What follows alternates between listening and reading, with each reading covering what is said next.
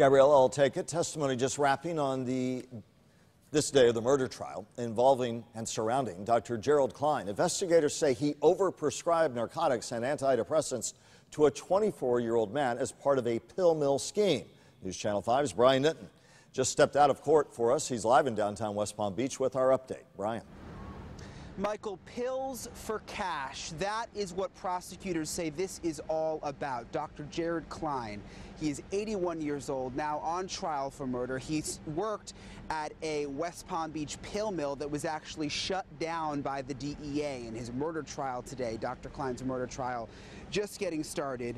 He's accused of murdering 24-year-old Joey Bartolucci. Investigators say Dr. Klein prescribed Bartolucci too much pain medicine while he worked at the infamous East Coast Pain Clinic.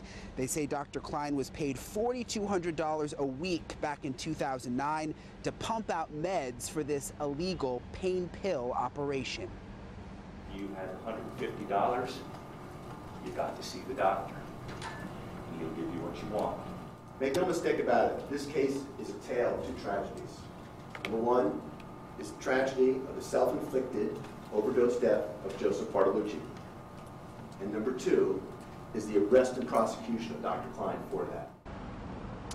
Now, the owner of the pill mill, Jeff George, got a plea deal because he agreed to testify in this trial against Dr. Klein. Dr. Klein's attorney, of course, saying that the doctor was just trying to help people all along, that this was not about the money, and that it was just an overdose, and that it did not have anything to do with Dr. Klein. The trial is expected to last 2 weeks. Live at the courthouse, Brian Enton, WPTV News Channel 5. Port St. Lucie Police